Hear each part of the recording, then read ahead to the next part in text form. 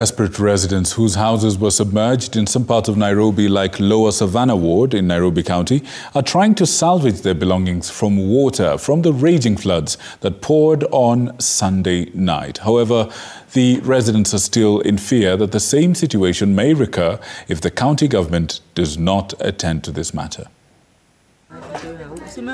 6 hours of heavy rains on Sunday night causing damage and destruction at Soweto Lower Savannah, Nairobi County, leaving hundreds of families with heavy hearts in the area. Tulika kwa hiyo maji, juu hakuna penye tungeenda, juu maji ilikuwa imejaa mpaka huko nje.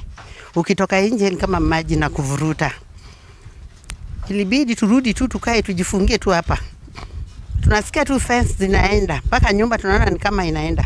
Hannah Wamboy Kenyanjui and some of the Soweto residents explained to us their agony. Na pande hiyo room nyingine pale maana ile matrisi kama tope.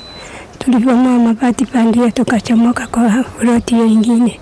The Soweto residents are blaming the Nairobi County government for turning a blind eye to a dump site at the riverbanks, which causes flooding in the area. Na ni juu ya hiyo takataka imewekwa pale. Inafunga njia ya maji.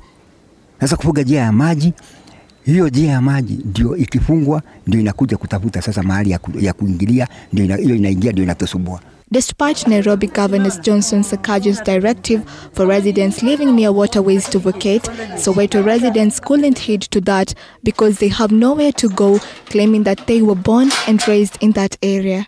But ile shida iko pale ilitoka kwa wazee wetu, wale wazee wa kijiji, juu waliuzia wale watu wanaishi pale, unaona? So shida yote mtu ameuziwa pale, ajui vile iko.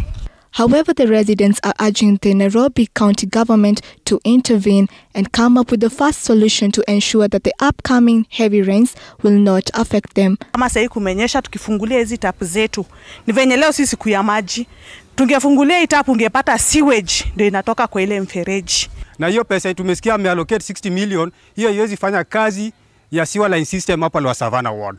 So sisi tunamuomba Governor Sakaja akuje kwa ground Lower Savannah ward. Anastasia Mkabi, TV 47.